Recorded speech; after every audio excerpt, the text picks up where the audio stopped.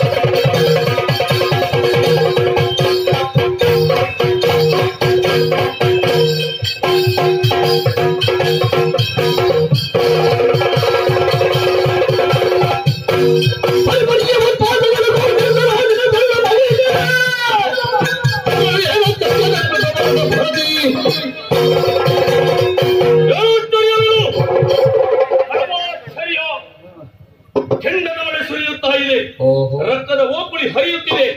ಹಾಡು ಹಗಲಲ್ಲೇ ನರಿ ನಾಯಿ ಕೂಗೆಗಳ ಕಿರುಚಾಟ. ಯಾಕೆ ಈ ಅಪಶಕುನ ವಿಚಾರಿಸಿದ್ರೆ ಯಾರೋ ಒಬ್ಬಳು ಹೆಣ್ಣು ಬಂದಿದ್ದಾಳಂತೆ. ನಮ್ಮವರಾದಂತ ಶಂಕದುರ್ಗಾದ್ಯರ ನಾಶವಾಗಿದೆ ಅಂತೆ. ಬಂದವಳು ಯಾರಿಗಾಗಿ ಬಂದಿದ್ದಾಳೆ, ಯಾಕೆ ಬಂದಿದ್ದಾಳೆಂದು ವಿಚಾರಿಸಬೇಕಾಗಿದೆ.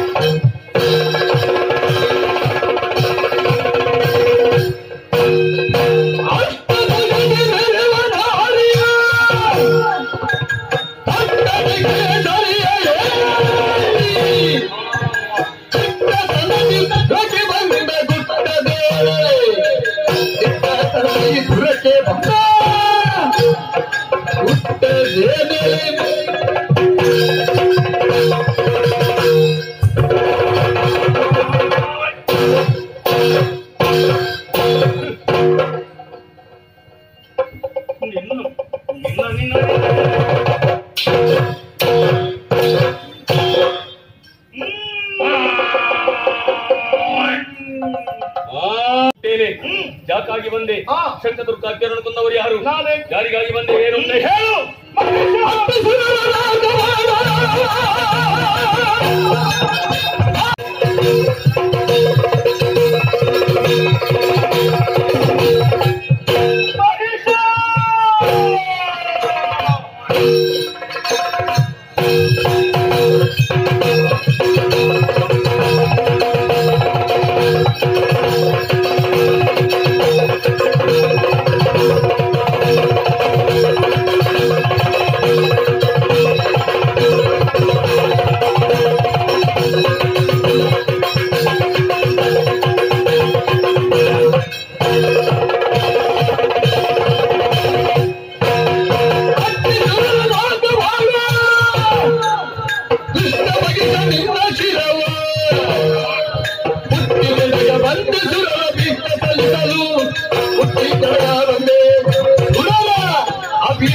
ಸಲ್ಲಿಸಲು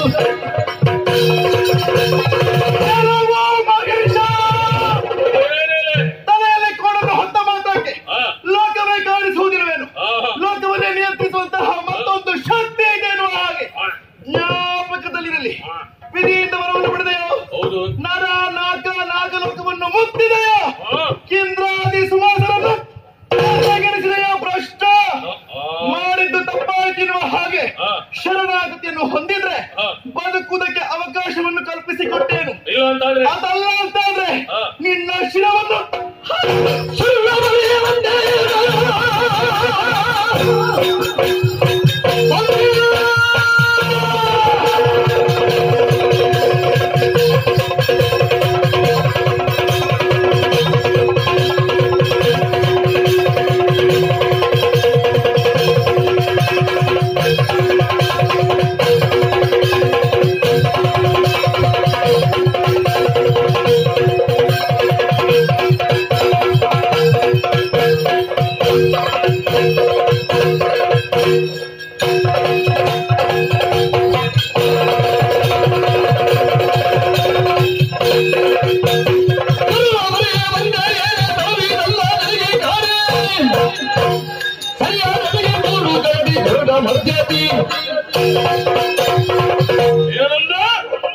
ಸುರರನ್ನು ಪಡೆಯುವುದಕ್ಕಾಗಿ ಬಂದಯ? ಇದು ನಿನಗೆ ತರವಲ್ವಾ? ಯಾಕೆಂತ ಕೇಳಿದ್ರೆ ಮೂರು ಲೋಕದ ದೇವನಾಗಿ ನಾನು ಮೆರೆಯುತ್ತಾ ಇದ್ದೇನೆ. ಆದ್ದರಿಂದ ನಾನು ಹೇಳುವುದನ್ನು ಕೇಳು. ಹೆಣ್ಣಾದಂತ ನಿನ್ನ ಕೈಯಲ್ಲಿರುವಂತ ಆಯುಧವನ್ನು ಬಿಸಾಡು. ಆಮೇಲೆ ಏರಿ ಬಂದ ಸಿಂಹವನ್ನು ಕಾಡಿಗೆ ಬಿಡು. ದೇವನನ್ನು ಮದುವೆಯಾಗುವುದಕ್ಕೆ ಎಡತೊಡೆ ಏರು ಬಾ.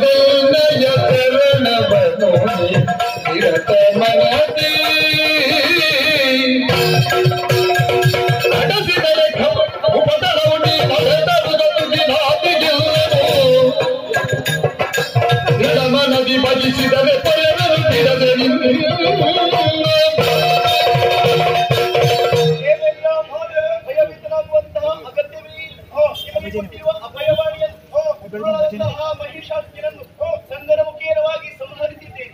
9 ದಿವಸಗಳ ಪರ್ಯಂತ ಶೈಲಪುತ್ರಿ, ಬ್ರಹ್ಮಚಾರಿಣಿ, ಪುಷ್ಪಾಣಿನಿ, ಮಹಾಗೌರಿ, ಕಾತ್ಯಾಯಿನಿ, ಸ್ಕಂದಮಾತಾ, ಚಂದ್ರಘಂಟ, ಕಾಳರಾತ್ರಿ, ಸಿದ್ಧಿದಾತ್ರಿ, ಹೀಗೆ 9 ರೂಪವನ್ನು ತಾಡಿ ಅವರನ್ನು ಸಂಹರಿಸಿದ್ದೇನೆ.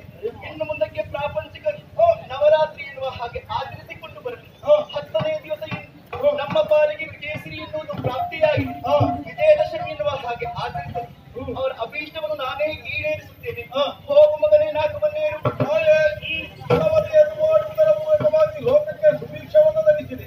ಹೆಚ್ಚೇನು ಸುರಪರಿಗೆ ಸರ್ಕಾರಿ ಮತ್ತೆ ಒದಗಿಸಿಕೊಟ್ಟೆ. ನಿಜ. ಆದರೆ ಏನು ಮಾಡೋಣ ಹೇಳಮ್ಮ? ಏನಪ್ಪ?